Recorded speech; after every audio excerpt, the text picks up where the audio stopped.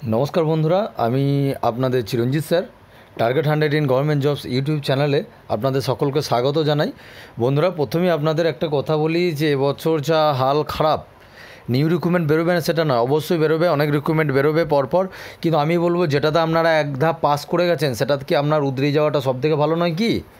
আর সবথেকে আবগারির মতো চাকরি কিন্তু WBP কনস্টেবলের থেকেও ভালো চাকরি, কিন্তু মানে সুখের চাকরি, মাইনেরটা বড় জিনিস না, অ্যাকচুয়ালি আরাম বেশি।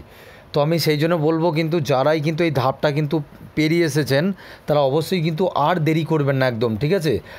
এখনও গ্রাউন্ড হতে 45 দিন বাকি আছে। আপনারা আজ থেকেই মাঠে, আজকে না অ্যাকচুয়ালি কাল থেকেই মাঠে স্টার্ট করুন, আজকে বিকাল থেকে স্টার্ট করুন। আজ কারো তো আভি কারো কথাতেই আছে, তো একদম স্টার্ট করুন। চাকরি এবছর আপনিই পাবেন, আমি বলছি। হ্যাঁ বন্ধুরা, চাকরি আপনিই পাবেন, ঠিক আছে? গ্রাউন্ডটা একটু কমপ্লিট করার চেষ্টা করুন। আজকে তারই আমি কিছু তোমাদের স্ট্র্যাটেজি আজকে আপনাদের সামনে আমি তুলে ধরেছি। একদম ডেফিনেটলি আমার অনেক স্টুডেন্ট আছে যারা এই সেম স্ট্র্যাটেজি ফলো করে তারা প্রত্যেকজনা চাকরি পেয়েছে, ঠিক আছে? গ্রাউন্ডের 15 দিন, 16 দিন, 18 দিন, 20 দিন, 20 দিনেও গ্রাউন্ড করে দেওয়া যায়। সেখানে 45 দিন আছে, তো গ্রাউন্ড ডেফিনেটলি পারবে। কি ভাই কি বোন, আমি সকলের জন্য বলছি কথাটা, ঠিক আছে? তোমরা একটু চেষ্টা করো, এই বছরটা তোমরা যদি গ্রাউন্ড পাস করতে পারো, আমাকে যদি কথা দিতে পারো, আমি তোমাদের চিরঞ্জিত স্যার কথা দিচ্ছি যে তোমাদেরকে রিটেনে কোয়ালিফাইড করানো আমার সম্পূর্ণ দায়িত্ব আমার থাকলো। আমি দায়িত্ব নিচ্ছি, এত বড় কথা কেউ বলেন, আমি দায়িত্ব নিয়ে কথা বলছি তোমাদের। পুলিশের পরীক্ষায় তোমাকে 65-60 পেতে হবে এমন কোনো ব্যাপার না। অঙ্ক যতগুলো অঙ্ক আছে সবই করিয়ে দেবো, চিন্তা নাই। এবার ব্যাপারটা হচ্ছে তোমার জিআই, অঙ্ক জিআই আমার উপরে ছেড়ে দাও। আমার যারা তো আছে পেড গ্রুপে, যারা তোমাদের সোহিনী ম্যাম ইংরাজি করাচ্ছেন, তো সোহিনী ম্যাম মানে বুঝতেই পারছো, তো উনি যে ইংরাজি করান এরপরে লেসন ওয়াইজ করাবে, তো তোমাদের টোটাল ইংরাজিটা কভার করে দেবে, কোনো চিন্তা নাই। আর তোমার জিকে তো আমি করাই, প্লাস PDF দিই। আশা করি মানে ওর বাইরে কিছু দেবে না, বুঝতে পেরেছো? আমি টপিক ওয়াইজ কারেন্ট অ্যাফেয়ার সব কিছু তোমাদের করিয়ে দেবো, কোনো চিন্তা নাই। তোমার পরীক্ষা হলে তুমি দেখবা যে 60 থেকে 65 নাম্বার এমনিই দেখবা যে মানে নিট অ্যান্ড ক্লিন অ্যান্সার করে আসতে পারছো, ঠিক আছে? ওই জন্য বলছি শুধুমাত্র গ্রাউন্ডটার দিকে ফলো রাখো। হ্যাঁ, এবার সব কিছু তো ইউটিউবে হয় না, দেখো তোমরা যে যাই ভাবো, আমার কাছে এইভাবে পড়তে হলে পেড গ্রুপে ডেফিনেটলি তোমাকে জয়েন করতে হবে। পেড গ্রুপ জয়েন্টের নাম্বার নিশ্চয়ই দেখো লেখা আছে এই কর্নারে, যে হোয়াটসঅ্যাপ নম্বর, এই নাম্বারটাই যোগাযোগ করো, বুঝতে পেরেছো? 150 টাকা লাগে, ঠিক আছে? সেটা 150 টাকা দিয়ে তুমি মরে যাবে না, আর আমি বড়লোক হয়ে যাবো না।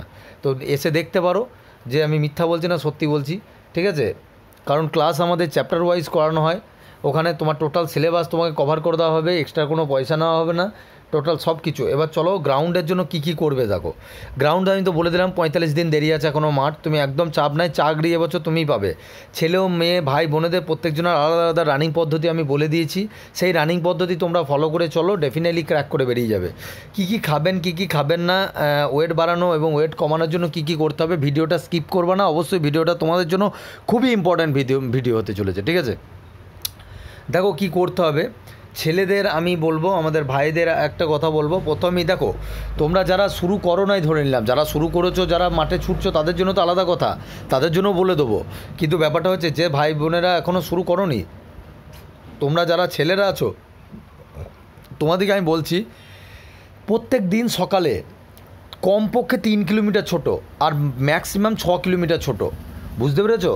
3 কিলোমিটার থেকে শুরু করো। আমি জানি প্রথমেই স্টার্ট করে তো আর তুমি একবারে 10 কিলোমিটার পারবে না, তো প্রথমে আস্তে আস্তে স্টেট রানিং করো, মানে আমি বলছি রোড রানিং করতে পারো অথবা গ্রাউন্ড রানিং করতে পারো, যার যেটা সুবিধা। দুটো দিক সেম ফলাফল, বরং গ্রাউন্ডে ছুটলে একটু পায়ে ব্যথাটা কম হয়, আর রোডে ছুটলে একটু গ্রাউন্ডে মানে ব্যথাটা বেশি হয়, এই আর কি। আমরা গ্রামের ঘরের ছেলে, আমাদের প্রবলেম যে হবে না খুব একটা, তাই না কি? তো ব্যাপারটা হচ্ছে এইটাই যে সকালে 3 কিলোমিটার ছোটো কীভাবে ছুটবে। দেখো সকালেই যে বিরাট জোরে ছুটবে বা বিরাট ল্যাং ফেলে ছুটতে হবে এরম বড়ো জিনিস স্টেপ বড়ো করে ছোটার দরকার নেই। মিডিয়াম স্টেপ নিয়ে ছোটো, যেরকম ছোটো, ঠিক আছে? মানে আর সামনের দিকে তাকিয়ে ছুটবে, হাতের সঞ্চালন যেন বডির সঙ্গে থাকে, মানে বডি ঝোঁকাবে না, বা পায়ের টোয়ের ওপরে, টো বোঝো তো, মানে পায়ের এই যে পায়ের পাতাটার ঠিক নিচের অংশটা, ওর ওপর দিয়ে ছোটা কোনো দরকার নেই প্রথম, ঠিক আছে? পারবে না, কারণ খানিকক্ষণ ছোটার পরে দেখবে পায়ে ব্যথা করছে, ঠিক আছে? 2 দিন পরে এমনিতেই ব্যথা করবে, অসুবিধা নাই, কিন্তু আস্তে আস্তে যখন ব্যথা করবে না, ছেড়ে দেবে না। আর নিঃশ্বাসের কথা বলি, তোমরা যারা নিঃশ্বাসের প্রবলেম আমাকে বলো। দেখো, নিঃশ্বাস 3 ধরনের নেওয়া যায়। এক ধরনের মুখ দিয়ে, নাক মুখ দিয়ে দুইভাবেই ছাড়া যায়, নেওয়া যায়। সেটা প্রত্যেকজনের আলাদা আলাদা ক্যাপাসিটি আছে, কার শরীরে কী ক্যাপাসিটি আছে সেগুলো তো আর বলা যায় না।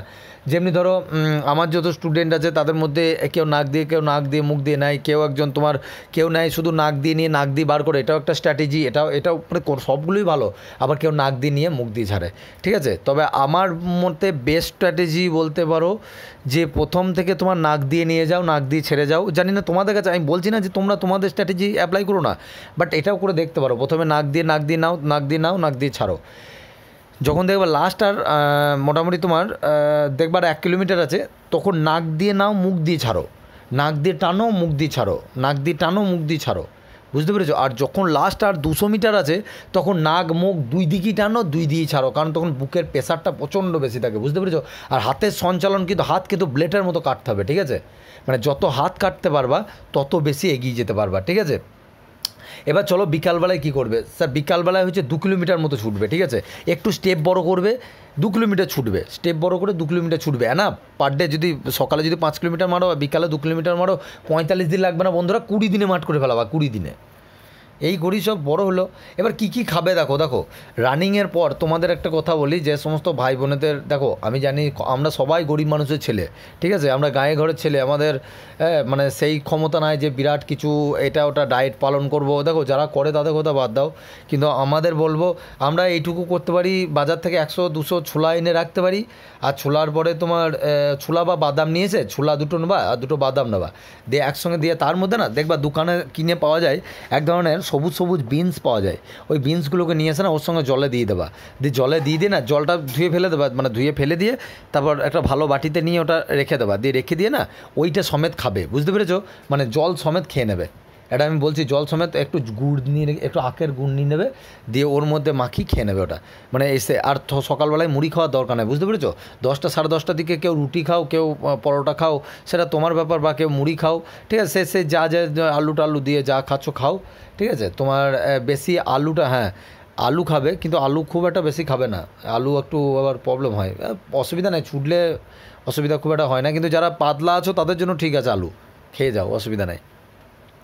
ভাত বা রুটি, একবেলা সবজি। দেখো আমরা গ্রামে ঘরে ছেলে, ডায়েট পালন করতে গেলে তো দেখো যে ছোটে না তাকে শুধুই অত ডায়েট সে করে না। আমি দেখেছি যারা 15 দিন 20 দিন মধ্যে গ্রাউন্ড কমপ্লিট করে আমাদের কাছে যারা পড়ে, ঠিক আছে? আগের বছর অনেক ক্যান্ডির চাকরি পেয়েছে, এই বছরও আছে, তো তারা কিন্তু ওই 15 দিন 20 দিনেই মাঠ করেছে, কিন্তু অত কিন্তু ডায়েট করে আমি তো তারা দেখি নাই, সত্যি কথা বলছি।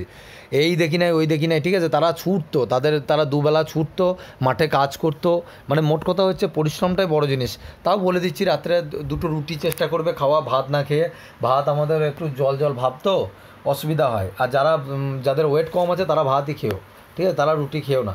সাথে অল্প তেলে রান্না করা ভেজ ডাল বোঝো তো?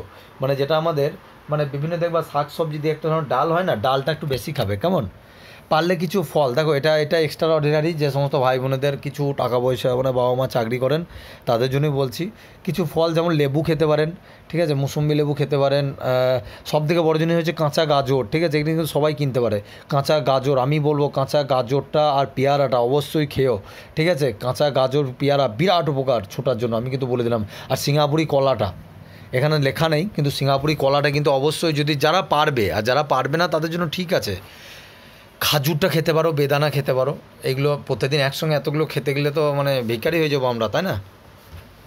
তো যারা পারবেন আমি তাদের জন্য বলছি, দিনে 7 থেকে 8 লিটার জল কিন্তু তোমাকে খেতেই হবে অবশ্যই। এটা কিন্তু মাইন্ডে রেখো। দুধ অথবা ডিম একটা রাখতেই হবে বন্ধুরা, এই জিনিসটা একটু করো। 5টা টাকা দিয়ে একটা ডিম অথবা আজ থেকে মানে বা 1 পোয়া করে দুধ বাড়িতে নিয়ে রেখে দেবে। সেটা বেশি আবার ক্ষীর করে খেতে যেও না, জলে দুধ দিয়েই খাবে, ঠিক আছে? খুব ইম্পর্ট্যান্ট। আর আমি সবাইকে পার্সোনালি একটা জিনিস সাজেস্ট করব, সেটা হচ্ছে যেটা আমি পার্সোনাল অভিজ্ঞতায় পেয়েছি, বা আমার এত স্টুডেন্টকে পাস করিয়েছি তাদের দিকে তারাই বলেছে, তাদের দিকে আমি অ্যাপ্লাই করতে বলেছিলাম। তোমরা প্রতিদিন না খাওয়ার পরে তোমরা 1 চামচ করে মধু খাবে, মনে থাকবে? মধু খাবে, 1 চামচ করে মধু খাবে, মধু। আর সকালবেলা না, অ্যাকচুয়ালি তুমি যে গরম দুধটা কোন সময় খাচ্ছ সেটা তোমার ওপর। তো রাত্রে দুধটার থেকে আমি বলবো বিকালের দিকে দুধটা বেশি খাবে, ঠিক আছে? মানে গরম দুধটা বিকালে খাবে, রাত্রে খেও না। গরম দুধ মানে দুধ না অ্যাসিড হয়ে যায় বেশি, বুঝতে পেরেছো? রাত্রের দিকে খাবে না, সকালবেলা উঠে যদি অ্যাসিড হয়ে যায় না, তুমি আর ছুটতে পারবে না। কেমন? তো এটা হলো তোমার ছেলেদের, আমাদের সবার ছেলে মেয়ে উভয়েরই চার্ট। আমি ছেলে আলাদা করে মেয়েদের, মানে ছেলেদের ওখানে লিখেছি বলে এই নয় যে ছেলে মেয়েরা আলাদা হবে। মেয়ে আমাদের বোনেরা কী করবে শোনো, বোনেরা সকালে 800 থেকে 1 কিলোমিটার দৌড়াবে। দেখো তুমি 2 কিলোমিটার পারো, 5 কিলোমিটার পারো, সেটা তোমার ব্যাপার, কিন্তু চেষ্টা করবে সকালে 800 থেকে 1 কিলোমিটার দৌড়ানো। লং রানিং যেমন বললাম, লং স্টেপ নেওয়ার কোনো দরকার নাই, মানে বিরাট বড় বড় পা নিয়ে ছোটা এরকম কোনো দরকার নাই। বিকালে 400 থেকে 600 মিটার দৌড়াও, একটু লং স্টেপ নিয়ে ছোটো, আর বাকি সব কিছু একই, ঠিক আছে? এটা গেল আর তোমাদের একটা কথা বলি, যদি সত্যি বলছি, আমি মিথ্যা কথা বলছি না, যদি তোমরা সত্যি যদি গ্রাউন্ড পাস করো, তোমরা যদি মাইন্ড ধরে নাও যে গ্রাউন্ড পাস করবা, তাহলে এখন থেকে তোমরা পরীক্ষার জন্য প্রিপারেশান না, আমি কিন্তু বলে দিচ্ছি হাড্ডাহাড্ডি কম্পিটিশন হবে। মানে তুমি বুঝতে পারছো না, মানে 55+ চলে যাবে স্কোর মার্কস, আমি কিন্তু বলে দিলাম। কারণ আমার কাছে এখন পেড গ্রুপে আমার কাছে শুধু শুধু আবগারির জন্য পড়ে তোমার 800-850 স্টুডেন্ট, এবং আমি দেখেছি যে তাদের কম্পিটিশান, মানে তাদের এতটাই আমি তাদেরকে মোটামুটি তৈরি করতে পেরেছি, বা তোমরা এতটাই যারা আছো তারা জানো, তোমাদের লেভেল কিন্তু, তোমাদেরকে এত প্রশ্ন দিয়ে এত কিছু, তোমাদের কিন্তু এইগুলো পড়ে আমি জানি তোমাদের লেভেল কিন্তু এখন থেকে তোমাদের পরীক্ষা নিলে আমি জানি তোমরা 50+ পাবে, আমি জানি প্রত্যেকজনের স্কোর। আমি একদিন পরীক্ষা নিয়ে দেখেছি, তোমাদেরকে আবার নেক্সট তোমাদের পরীক্ষা নেবো, অত চাপ নেবে না। তোমাদের টোটাল সিলেবাসটা আমি যা শেষ করে দেওয়ার পরে অজস্র পরীক্ষা নেবো, অত চাপ নেবে না তোমরা। তোমাদেরকে যখন বলেছি তোমাদের দায়িত্ব নিয়েছি, তো দায়িত্ব নিয়েছি 3 নিয়ে মিথ্যা কথা বলি না, বুঝতে পেরেছো? বেশি টাকা দিচ্ছ না, 150 টাকা দিচ্ছ, ঠিক আছে? তো যাই হোক, বলছি তোমরা এখন থেকে প্রিপারেশন নাও, যে যার কাছেই পড়ছো, আমার কাছেই পড়তে হবে এমন কোনো কথা নাই, কিন্তু অন্য কোনো ভালো টিচার যদি থাকে, অফলাইন তখন বন্ধ সবই, তো অনলাইন যেখানেই পারবে আমার কাছে পড়লে আমার কাছে, অন্যজনা তুমি পড়তে পারো, ঠিক আছে? পড়ো, হাড্ডাহাড্ডি কম্পিটিশান হতে চলেছে, আমি বলে দিলাম কিন্তু। তো চলো এবার কী খাবে না আমি সেটা বলে দিচ্ছি। দেখো কী খাবে না, আমরা গায়ে ঘরের ছেলে, আমাদের খাওয়া দাওয়ার ওপরে রেস্ট্রিকশান রাখা বিরাট চাপ। তাও চেষ্টা করবা যে একটু তেলে ভাজা খাবে না, ছেলেরা স্মোক করবে না, ঠিক আছে? অ্যালকোহল, মানে যেটা আমাদের বিয়ারটা খেয়েও না, ভুঁড়ি বেড়ে যাবে, পেট বেড়ে যাবে, বুঝতে পেরেছো? বিয়ারে এখন তো আবার সরকার সব লাইসেন্স দেওয়া, তো খাচ্ছ, খেও না। ঘি বা চর্বিটা খাবে না একদমই, ঘি চর্বি খুব খারাপ জিনিস, কি মোটা হও কি পাতলা হও, ঘি চর্বিতে তুমি মনে করছো যে শরীর ফ্যাট হয়ে গেলে মনে হয় খুব বেশি। দেখো বাদাম কেন খেতে বলছি, সেটা বাদামে শক্তি থাকে, কিন্তু তেলের মধ্যে চর্বি বা ঘিয়ের মধ্যে যে চর্বিটা থাকে না, ওটা শরীরের মধ্যে কিন্তু অনেক, মানে তুমি একদিন ছুটে যদি মানে 10 গ্রামও, মানে ধরো 0.1 গ্রাম কমে, তার 1 গ্রাম বাড়িয়ে দেবে, বুঝতে পেরেছো? খাসির মাংস চেষ্টা করবে বন্ধুরা যত না খাওয়ার, যতটা এড়িয়ে যাওয়া, বা সপ্তাহে হয়তো তোমার মাসে হয়তো 2 দিন খেলে এইরকম করতে পারো, ঠিক আছে? আর বেশি পরিমাণ ভাত খাবে না, ঠিক আছে? এটা কিন্তু আমার রিকোয়েস্ট থাকলো, যাদের একদম ওয়েট কম তারা আলাদা ব্যাপার, কিন্তু যাদের ওয়েট মোটামুটি আছে তারা বেশি পরিমাণ ভাতটা খাবে না, রুটি খাবে বেশি, ঠিক আছে? এটা বলে দিচ্ছি, জল বেশি খাবে।